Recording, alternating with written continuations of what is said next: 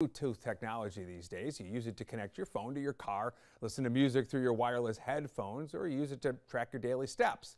But leaving your Bluetooth open to the public, that can be dangerous.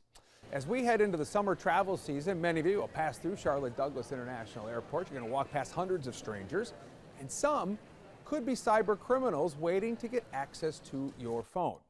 It is impossible to stay aware of your surroundings, so we have three things to know about this threat.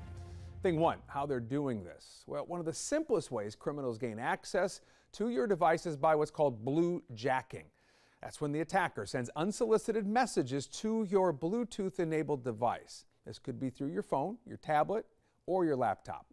Cyber criminals can blue jack your device from as close as 30 feet away. Then there's what's called blue snarfing. That's when a hacker steals information from your phone through Bluetooth. This often works with older devices with out-of-date software.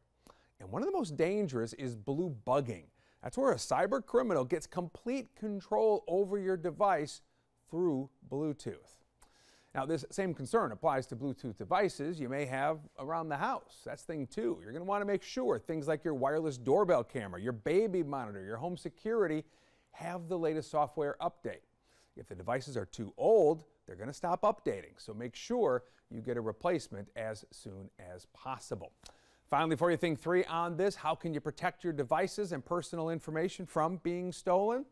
Adrianus Warmenhoven is a cybersecurity expert with NordVPN, and he tells us the answer is simple. Do not use Bluetooth. Don't leave it on all the time just because you might get into the vicinity of some device you use. Use it sparingly. The other thing is, if you get a lot of Bluetooth pairing requests, switch off your phone if possible, or walk away from the vicinity. Yeah, bottom line, do not accept requests to pair your device with a stranger. If you receive a file on your phone from an unknown device, do not open it. And again, keep your devices updated. If there's a software update, do it as soon as possible. Coming up next here on Your